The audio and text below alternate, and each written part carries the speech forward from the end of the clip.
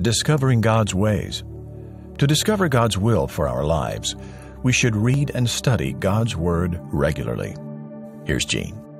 In this particular psalm, David is the author, and 4 times he talks about God's faithful love. Verse 5, "For you, Lord, are kind and ready to forgive, rich in faithful love to all who call on you."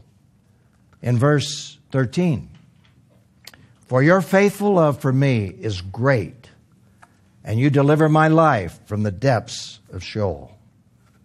Verse 15, "But you, Lord, are a compassionate and gracious God, slow to anger and rich in faithful love and truth." And there in this particular verse, he refers to a very, very important concept, which is somewhat the centerpiece of this psalm about God's faithful love. It's the word truth.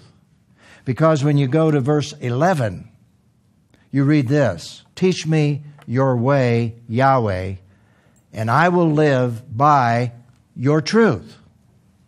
Give me an undivided mind to fear your name."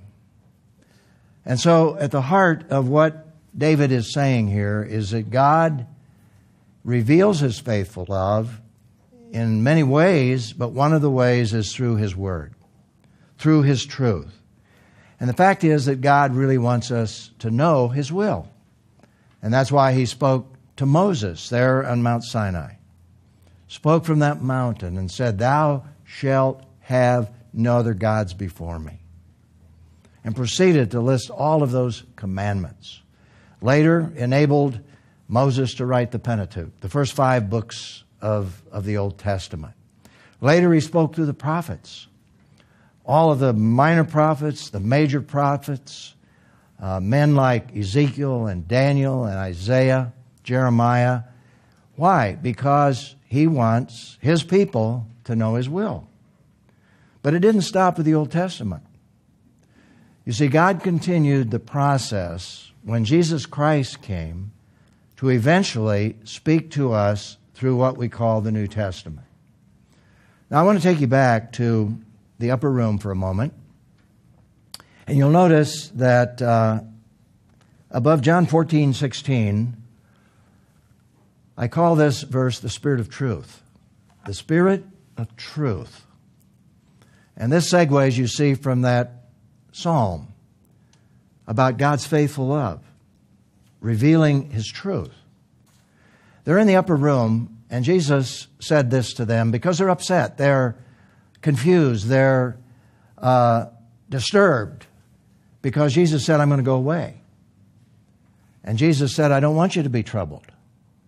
Don't let your hearts be troubled. I'm going to go, prepare a place for you. I'll come again to receive you unto myself." But in the meantime, He said this. These are very significant words here in John 14:16. "And I will ask the Father, and He will give you another Counselor to be with you forever. He is the Spirit of truth." Now I want you to think about that word counselor for a moment.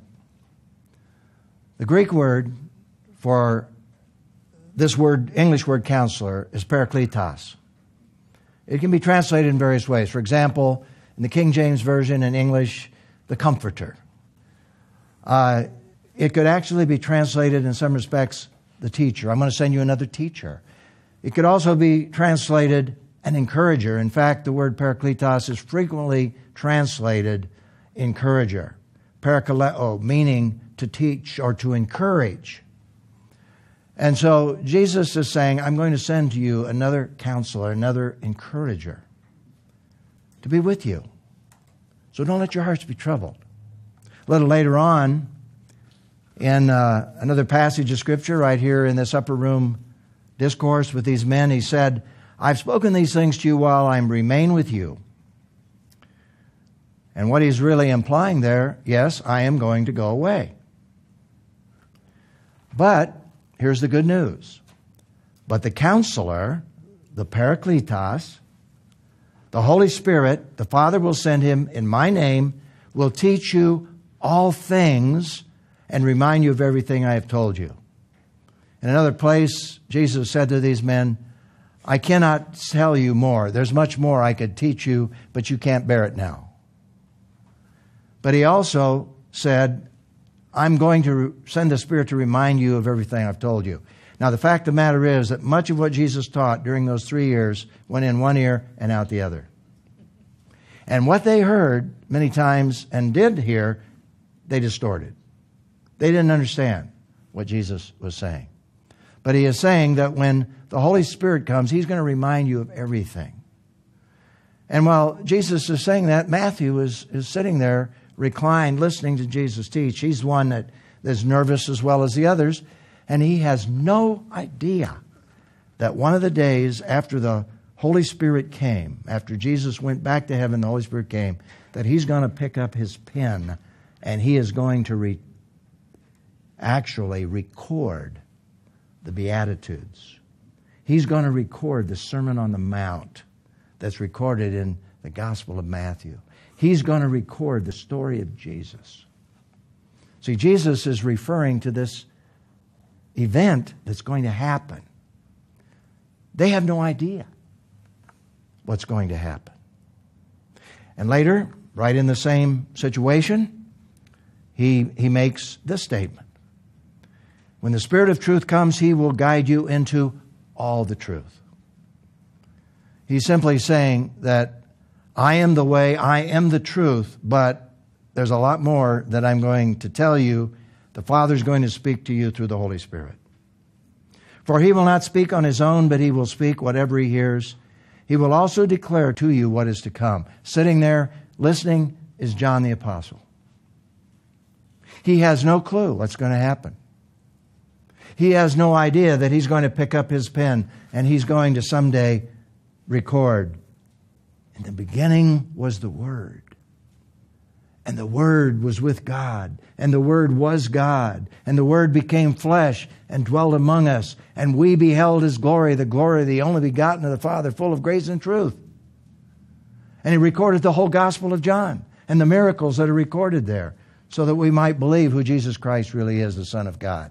He has no idea he's going to pick up his pen and write 3 little letters we call John's epistles. But furthermore, he has no clue whatsoever that he's going to go in exile in his 90s there on the Isle of Patmos, and Jesus himself is going to appear to him and is going to say, take up your pen and write what is and what is to come. What is to come goes right back to this promise. What is the promise? Notice, he will also declare to you what is to come. That's the book of Revelation. Now, Jesus went to the cross. He died. He rose again. And he went to heaven. And on the day of Pentecost, what happened? The beginning of the promise was fulfilled. The Holy Spirit came. And Peter got up to speak. And 3,000 responded as he expounded on what was happening. And then we read this in Acts 2:42. They devoted themselves to the apostles' teaching. These 3,000 believers, as John and Peter were speaking by inspiration of the Holy Spirit. Later, they picked up their pens and they wrote what we have in the New Testament. The apostles' teaching. In essence, the New Testament is the apostles' teaching. God, you see, wants us to know His will. And the final book that was written, of course, is the book of Revelation. So we have at our disposal today, not just the Old Testament that David was thinking about, but we have the New Testament given to us by the Spirit of truth through the apostles who were able, by inspiration of God, to give us the rest of the story, both the Old and now the New Testament. So here is a reflection and response question. How can God's truth, as revealed in Scripture, help us to have an undivided mind? Now you remember, the prayer was on the part of David that we might know God's truth, so I'll have an undivided mind. a mind that is single, focused on God's will. And one of the ways, of course, two things that I think are very important, is that the Word of God is a double-edged sword. And we read about this in the book of Hebrews. For the Word of God is living and effective and sharper than any double-edged sword. Using that, of course, here as a metaphor. And you know what a double-edged sword does. But he applies this to the Word of God. It penetrates as far as the separation of soul and spirit, joints and marrow. It is able to judge the ideas and thoughts of the heart. God wants us to know His will, and He wants us to walk in His will. He wants us to know, as David did, and thank God for His faithful love. But we know about that faithful love through the coming of Jesus, but particularly through the record that we have here in the New Testament. The Word of God that penetrates. If we allow the Word of God to penetrate our souls, the Spirit of God, who authored the Word of God, is able to penetrate into our hearts. If we open our hearts to hear what He has to say. Now there's a second thing that I think is very important here, and I call this encouraging one another. This is the book of Hebrews, verses 24 and 25 in chapter 10. And let us be concerned about one another in order to promote love and good works, not staying away from our worship meetings as some habitually do, but encouraging each other, and all the more as you see the day drawing near. Now, what I want you to notice here is something that is very fascinating and I think profound. Simple, but profound. Remember, Jesus called the Holy Spirit the Parakletos, the Spirit of truth, the encourager. Now, what do you suppose is the basic word that's translated encouraging each other? It comes from that very word, parakaleo, from the word to encourage. To be an encourager, parakletos. Now here is the profound thought. To put this in the plural, Jesus sent the Parakletos so that we could be the Parakletoi. Parakletoi is the plural of Parakletos. In other words, we can encourage one another. We can be encouragers, just as the Holy Spirit encouraged the apostles and gave them the Word of God. We have the Word of God to be able to encourage one another, to be encouragers like the Holy Spirit enabled the apostles, encouraged them as well. I don't know about you, but that really excites me. So one of the ways in which we can discover the will of God and live in the will of God is to be encouragers of one another. So let's remember this principle to live by. To discover God's will for our lives, we should read and study God's Word regularly, but we might add to that, we are to be encouragers as we meet together to teach, admonish one another, and to build each other up, not only with the Word of God, but in the way we live out the Word of God.